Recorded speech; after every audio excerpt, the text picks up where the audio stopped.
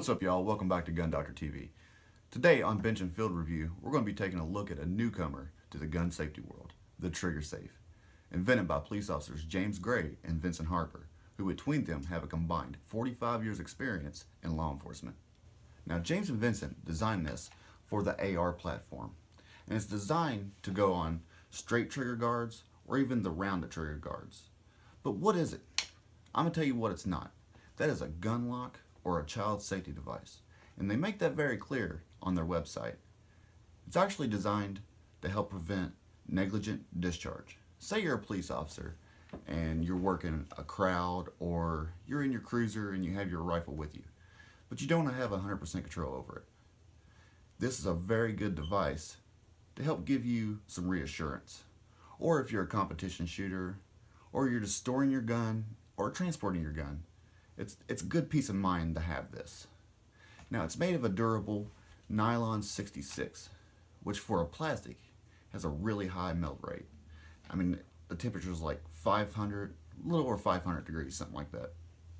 So it's pretty durable, but we're going to put it to the test and see how it does. This first test we're calling the barrel row, where we put the lower with the Triggersafe on in a bucket full of random crap, and we're going to kick it down the hill a few times just to see if it holds up.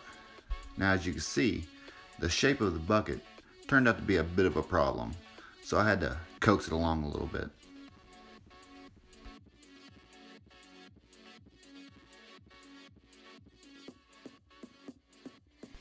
As I removed the lower from the bucket, you can clearly see the hammer didn't go off, so all's good. Now, for the second test, we're calling it the drag test. And the first part is a controlled drag. With no Triggersafe, we're dragging it through the woods and just seeing if it will go off. And it did.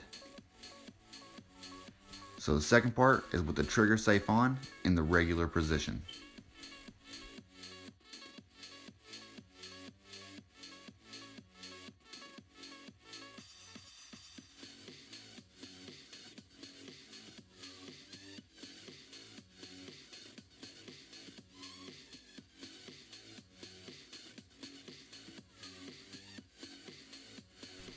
As you can see, the Triggersafe did keep it from going off, with the hammer still in the cock position. Now for this part, we are taking the safety off. The Triggersafe is not meant to be used this way, but we want to put it through a final test, just kind of put the nail in the coffin to see what it does.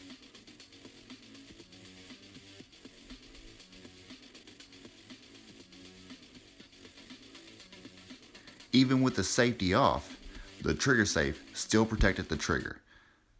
Now, as you just saw, the Triggersafe passed both my tests with flying colors and gets the Gun Doctor seal of approval. You can pick yours up over at Triggersafeteam.com for around $14. I want to thank you guys for watching. Be sure to like, comment, and subscribe, and I'll see you next time. Stay safe, America.